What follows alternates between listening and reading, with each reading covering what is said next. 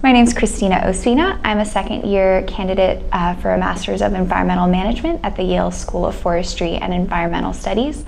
Right now I'm specializing in business and environment with a focus on sustainable food systems. Before Yale, I lived in DC for about 6 years working in the energy industry, and before that I did my undergraduate at Stanford in California and grew up in North Carolina.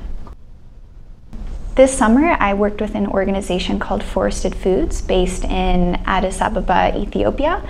The whole summer experience was possible thanks to the Coca-Cola World Fund Fellowship, which was really great in making my whole summer opportunity possible.